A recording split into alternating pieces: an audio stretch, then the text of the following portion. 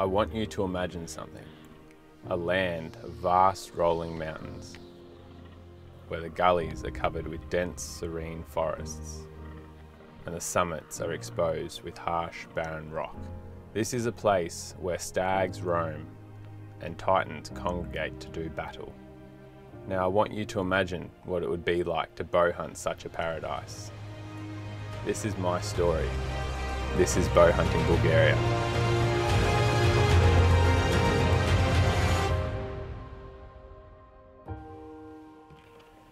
With bags eagerly packed, we navigate the hustle and bustle of the airport. Departing Australia, we leave for a largely unfamiliar destination. Multiple flights and 23 hours later, we land in Sofia, the capital of Bulgaria. We collect our belongings, relieved they'd survived the journey. Swift plans are set into motion as we transition from the bitumen and skyscrapers of the capital to smaller towns and eventually run-down villages with not much more than a goat track leading our way. When we arrived at the hunting lodge, the sights that greeted us is something I will never forget. The living room displaying the enormous trophies from this year's successful hunters. The walls lined with painting and taxidermy showcasing a culture rich in hunting. It was now our turn to discover why I'd come all this way to Bulgaria.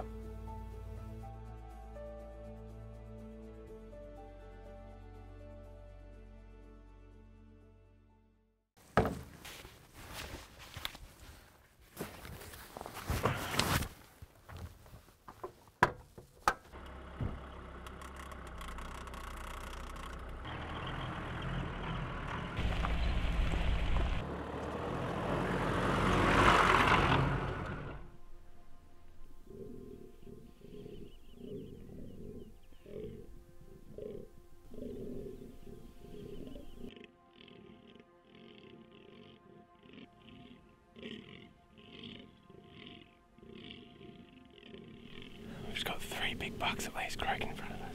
There's a potential shooter over there, but there's a monster just right here in front of us, so we're just going to belly crawl our way around to the edge, get in behind some rocks, and we'll just wait until hopefully it gets into a fight. We'll just stay on their guts and then pop up once they start fighting, and hopefully if we're within range, get an arrow into him. But that's how we go. There's just so many animals up here, it makes it so hard.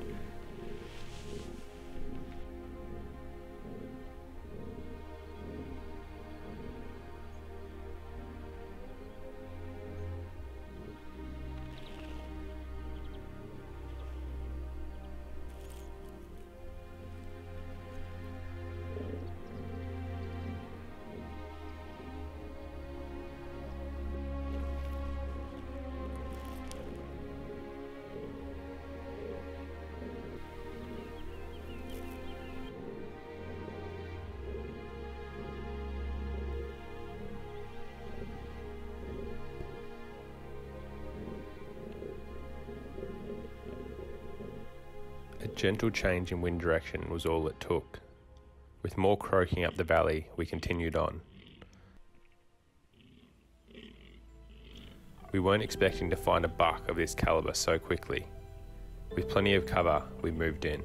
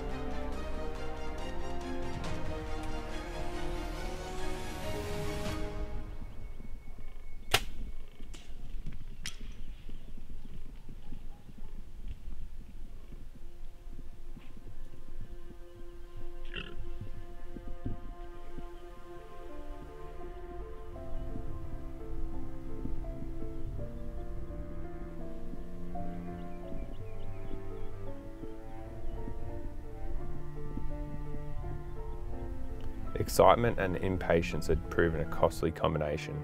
Having not checked my bow after the flight, I discovered all too late that my sight had been knocked, causing me to shoot high.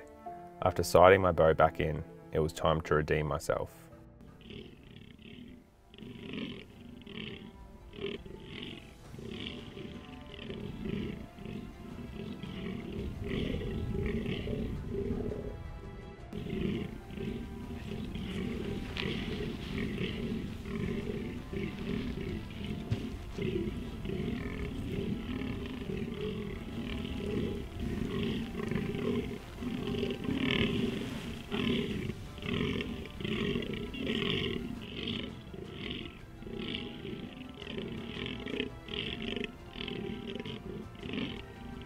This is insane.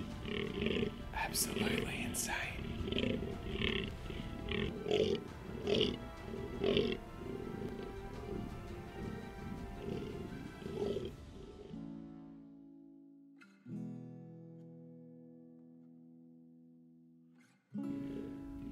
The 2 days that followed disappeared in what seemed like a blink of an eye. Early starts and long days didn't generate the results we were after. The issue wasn't finding a buck, it was getting close enough to the right buck. During the rut, fallow deer congregate in rutting stands known as leks. The issue is these leks are located on open hilltops which don't favour stalking situations and close encounters easily. The biggest bucks are always congregated in the centre, which meant trying to navigate a maze of hundreds of eyes with a few basketball-sized rocks as your only cover. This led to failed stalk after failed stalk, either being spotted in the final moments due to a lack of cover, or running out of daylight due to an inability to move quickly when required. With the hunting days and time fading on this hunt, it was time for a new approach.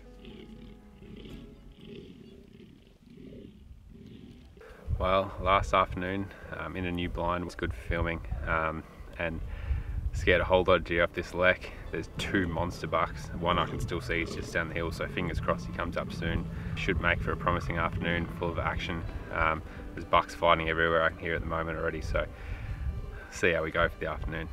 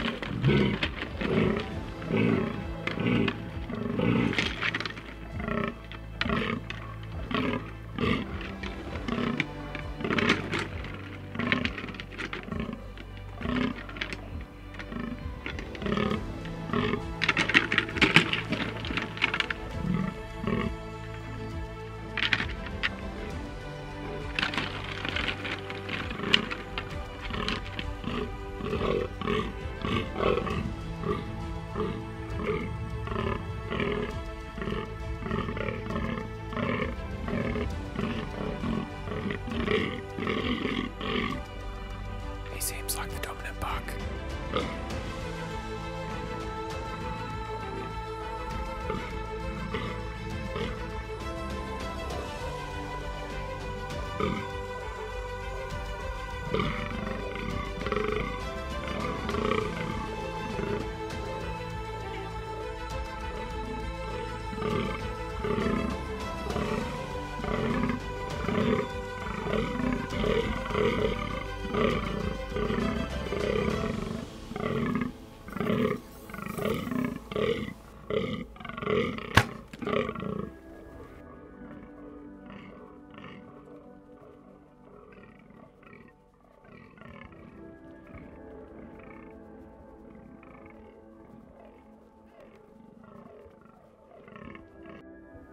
Well, speechless to get this guy on the last afternoon. I was watching him for about 15 minutes with this guy at 25 metres.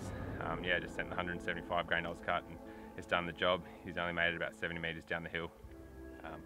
But this week's been incredible. A lot of highs, a lot of lows, but Bulgaria's definitely got a lot to offer, and I'll be back chasing these guys in the rut for sure.